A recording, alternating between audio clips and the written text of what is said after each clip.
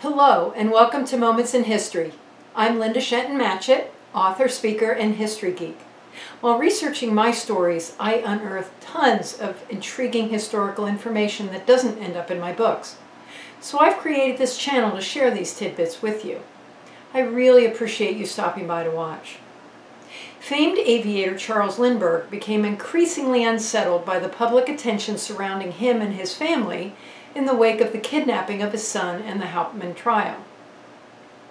In December of 1935, he and Anne moved the family to Europe, where they hoped to live more private lives. For nearly 4 years, they lived in England and France, making only one brief holiday visit to the United States in December of 1937. In 1936, at the request of officials at the American Embassy in Berlin, Lindbergh was invited to Germany to help gather intelligence about the Reich's growing military air power. With the admiring approval of German Air Minister Hermann Göring, Lindbergh toured combat units, factories, airports, military bases, including some that had never been seen by an American. After his tours, Lindbergh concluded that Germany was, quote, now able to produce military aircraft faster than any European country, possibly even faster than we could in the States. A person would have to be blind not to realize that they have already built up tremendous strength, unquote. Over the next 2 years, Lindbergh made several more visits to German factories and airfields. On October 18, 1938, he then attended a dinner in Berlin with several distinguished guests. That evening, Göring presented Lindbergh with the Service Cross of the German Eagle for his service to world aviation. The medal had previously been presented to other foreign dignitaries visiting Germany, including fellow Americans Henry Ford and IBM chairman Thomas Watson. But several sources indicate the award to Lindbergh came as a surprise to everyone at the event. Many saw Lindbergh's acceptance of the Nazi medal as a sign of Lindbergh's sympathies with the Third Reich, and he was lambasted in the American press. However, he did remain popular with the public.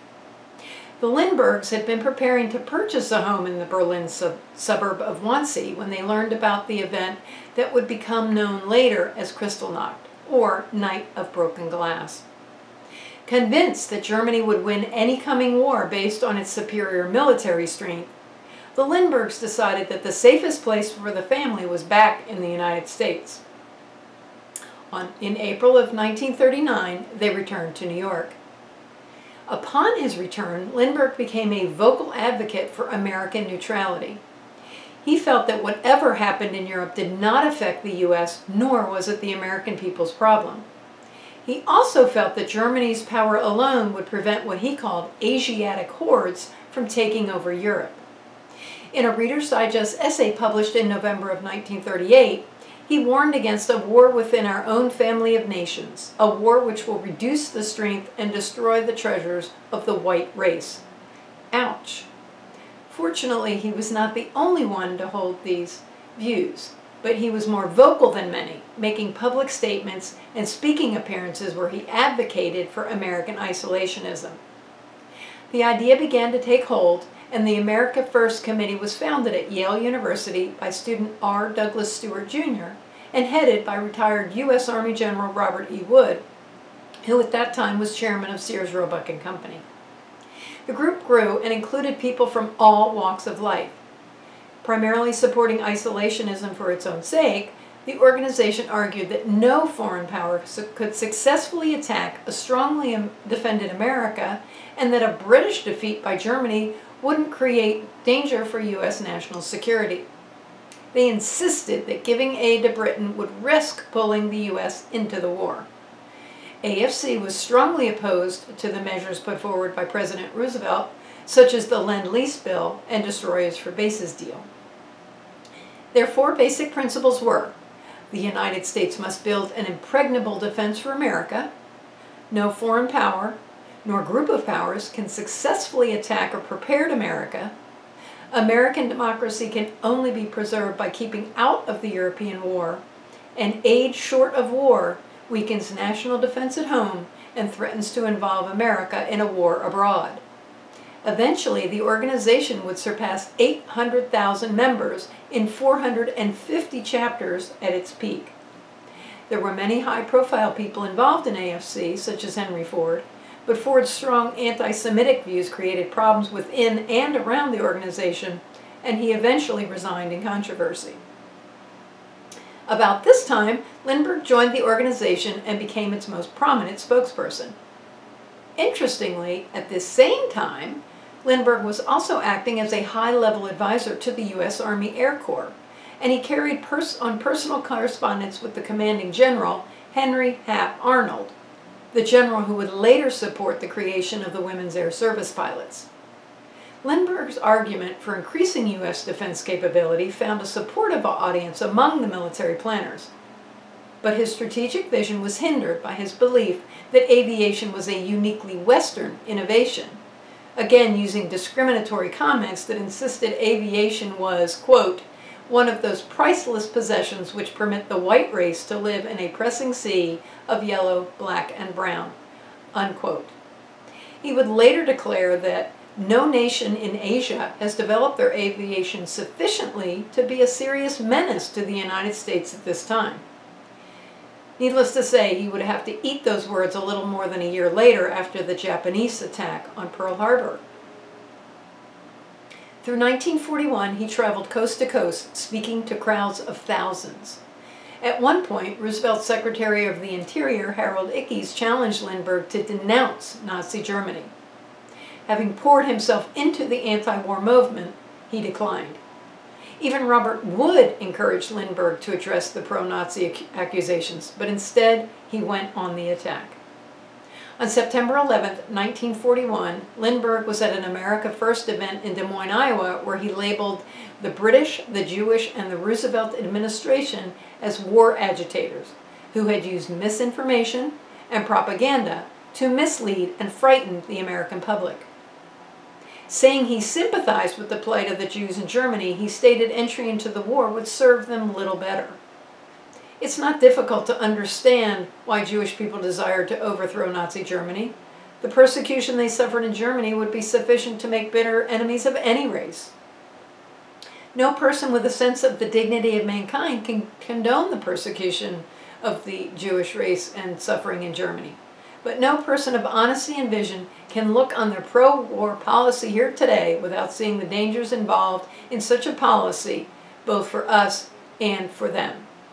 Instead of agitating for war, the Jewish groups in this country should be opposing it in every possible way, for they will be among the first to feel its consequences. Tolerance is a virtue that depends upon peace and strength.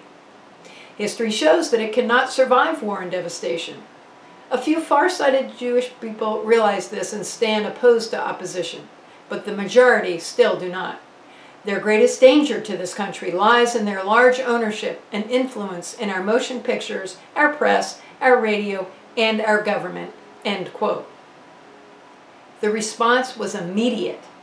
Even though the public supported measures against Japan, many people favored sending material assistance to Great Britain in its fight against Nazi Germany, especially since the fall of France. Support for Lindbergh evaporated, and the Des Moines speech was denounced as anti-Semitic and un-American. When the United States entered the war, many of Lindbergh's American First peers joined active duty military. Having publicly resigned his commission during the spat with Roosevelt, however, Lindbergh had effectively closed that door on the possibility. He appealed to General Arnold, but few in the War Department were willing to support someone whose loyalty to the U.S. appeared to be in question. Officials in the Roosevelt administration saw no military or political benefit in reinstating an officer who had spent almost 2 years vilifying them. Denied a role in the military, Lindbergh threw himself into the war effort as a civilian, serving as a consultant to the Ford Motor Company and to the United Aircraft Corporation. In April of 1944, he was sent to the Pacific Theater supposedly to investigate performance issues with UAC's F-4U Corsair. And although he wore the uniform of a U.S. Navy officer, he lacked any rank or command authority, and as a civilian, he was officially barred from firing weapons in combat. However, by the time he reached the front lines in New Guinea, those mandates were largely ignored. As a quote-unquote technician, and later as an observer, Lindbergh flew 50 combat missions, most of them in the cockpit of a P-38 Lightning, strafing and bombing enemy ground and naval targets.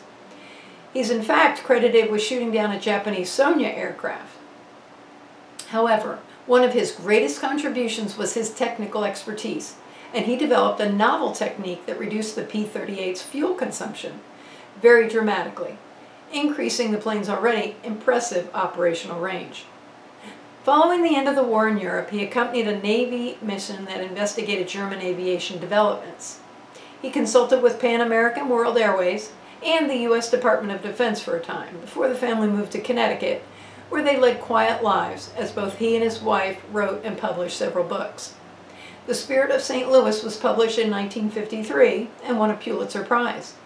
Lindbergh was appointed Brigadier General in the Air Force Reserve by President Eisenhower in 1954. The family eventually moved to Hawaii, where Lindbergh passed away in August of 1974. A complex man indeed. I hope you've enjoyed today's moment in history. If you'd like to learn even more history, please stop by my blog, which can be found on my website at www.lindashentonmatchett.com. And please consider subscribing to my channel, clicking the bell icon to receive notifications of new episodes that release generally on the second and fourth Fridays of each month. You now have the opportunity to partner with me in my author journey through Patreon and receive exclusive benefits not available anywhere else.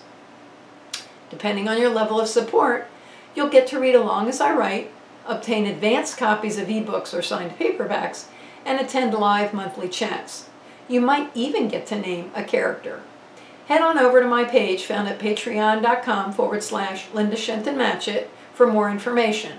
That's patreon.com/LindaShentonMatchett.